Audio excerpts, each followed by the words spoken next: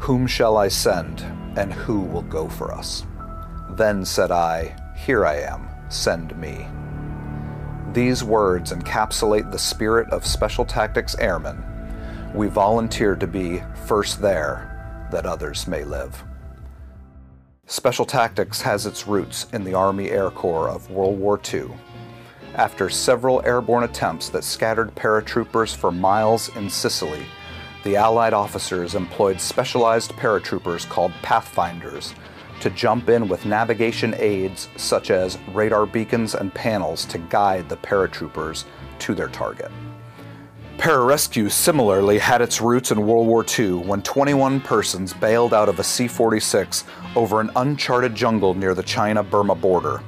A flight surgeon and 2 medical corpsmen volunteered to parachute into the inaccessible and remote crash site and for a month cared for the injured personnel with the help of the natives. One grateful survivor wrote of his rescuers, "Gallant is a precious word. They deserve it." When the Air Force became its own service following World War II, Bull Benini, a jump master and pathfinder, was recruited to become the very first combat controller in the Air Force. While in the Army, Benini fought at Luzon in the Philippines, where he was captured. He endured the Bataan Death March and spent 3 years as a POW in a Japanese labor camp. He recalled that in the early days of combat control, he had a relatively untrained team and had to borrow equipment from the Army. His leadership helped lay the foundation for future generations. During the Cold War, combat controllers and pararescuemen assigned to separate units and across various commands executed global access, precision strike, and personal recovery operations, most notably in Vietnam. In the late 70s, then Captain John Carney assembled a small ad hoc team of combat controllers known as Brand X, who worked side by side with the nation's elite counterterrorism units while conducting clandestine operations.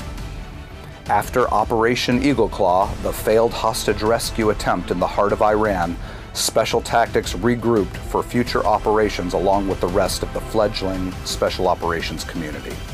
Since then, Special Tactics forces have been involved in every major Special Operations mission. On 1 October 1987, the Air Force activated the 1720th Special Tactics Group, later redesignated as the 720th Special Tactics Group. Lieutenant Colonel Carney became the group's first commander and brought combat control and pararescue under the same organizational umbrella.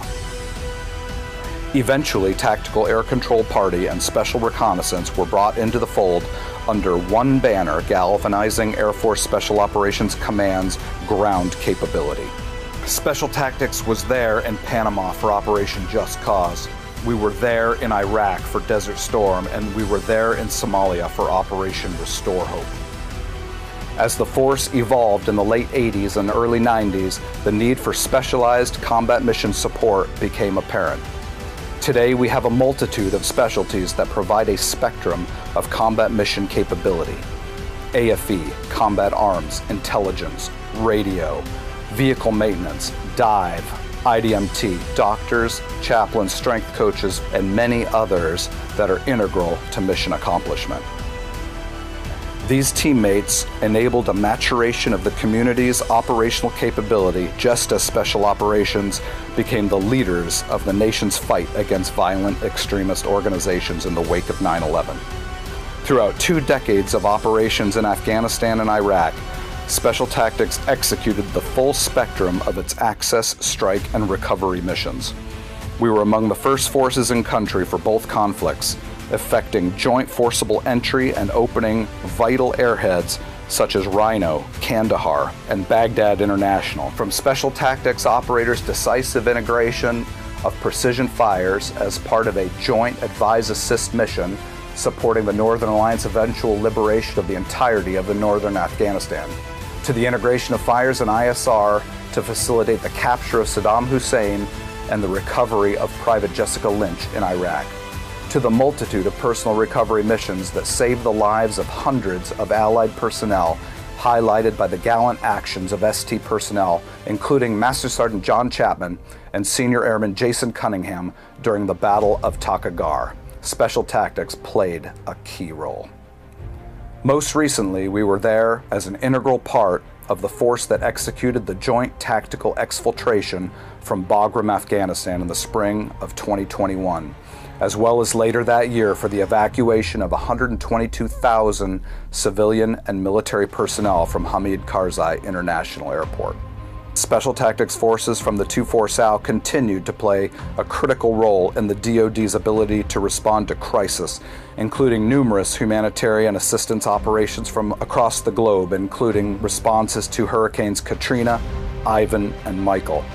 Perhaps most notably, teams from 3 Special Tactics squadrons supported Operation Unified Response in 2010. Arriving just 30 hours following the 7.0 magnitude earthquake in Haiti to lead the largest single runway operation in history. In a 12-day period, the team oversaw more than 4,000 takeoffs and landings, an average of 1 every 5 minutes from a card table in the infield of the runway with man-packable radios. As the senior enlisted leader for the deployment, Chief Master Sergeant Antonio D. Travis was recognized as one of Time magazine's 100 most influential people in the world that year. During the first decade following 9/11, AFSOC recognized Special Tactics as an agile, problem-solving organization by standing up the 24th Special Operations Wing on 12 June 2012, under then Colonel Gwen Armfield. Additionally, AFSOC entrusted the wing with maturing Special Operations surgical teams, command of the rapid bear-based capability known as D-Cell, and the establishment of U.S.-based Theater Air Operations Squadron. Moving forward, we'll remain part of the nation's first line of defense against terrorism and as part of a crisis response force that can quickly react to events around the globe.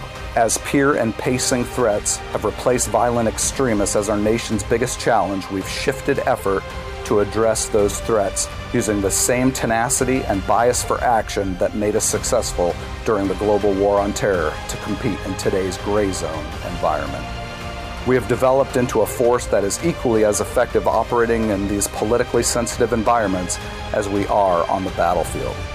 We will continue to mature our operational capabilities to protect America against its enemies. As our new SOCOM commander says, we were made for this era. First there, that others may live.